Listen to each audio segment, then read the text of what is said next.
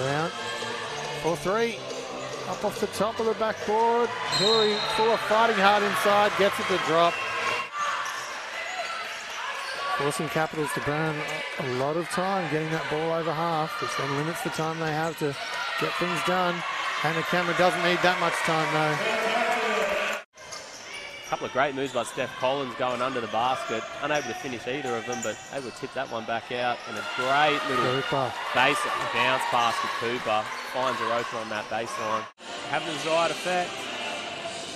Cosby looking to go one out, getting to the middle. Oh, great finish. Great finish indeed. Hillary Fuller was a bit of a ways from home there. Hillary Fuller does have that range. Collins, that's more her spot. That's more her preferred spot to be. Going to that left hand. There we go. Beadle inside now.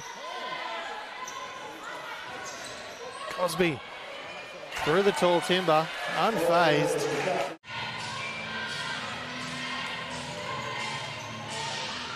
Lloyd getting to the basket, giving a little bit of a too small. Roy just going to look for the last 5 seconds here.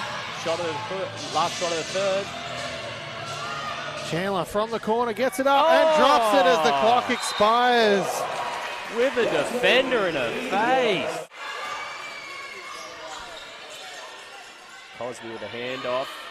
Cosby gets that one up. Oh, and splash down. Both teams just tightened up just a smidge on this fourth quarter. See if the Caps can get back to Cameron. A little flat, but gets it to go.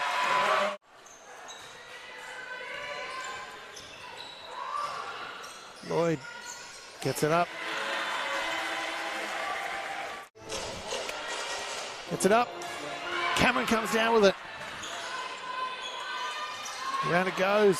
Mid-up gets it up. That's looking good out of the hand and leaves the hand right up there in the cookie jar.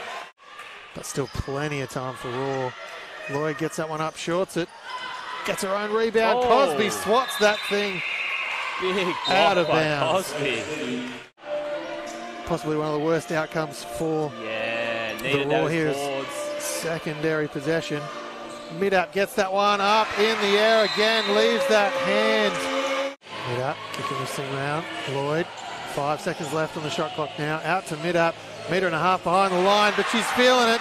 Leaves that hand up there. They had some shots that could have dropped, and Cosby gets that one up just in time, but that's going to be a bit too long here today. And Coach Dean Asplin's Brisbane Capitals are going to get away with one here.